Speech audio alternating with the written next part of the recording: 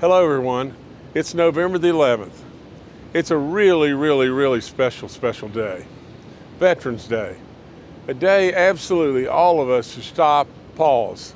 I'm your governor, Jim Justice, and I'm with you today in front of this amazing facility, the West Virginia Veterans Nursing Facility. And what they do here is off the chart.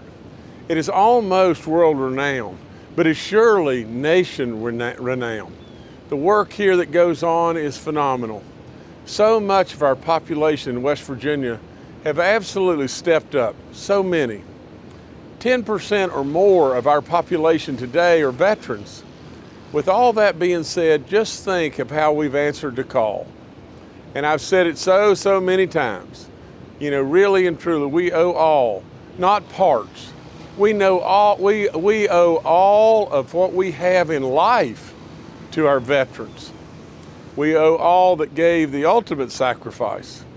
We owe all to the active military that have given us everything that we have, all of our freedoms, the ability to enjoy this incredible day.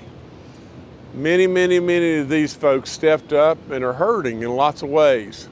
And today, we're able to provide services, but we should do more.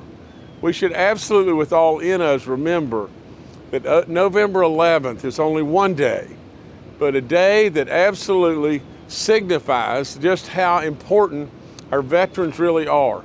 But we should think of them every day.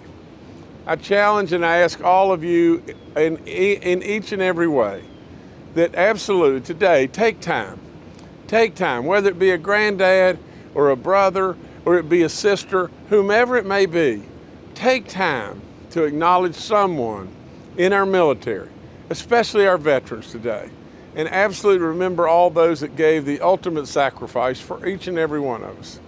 It is an absolute honor for me to be able to be with you today and be with you at this incredible facility. Thank you so much for having me. God bless each and every one of you, and God bless our veterans in every way.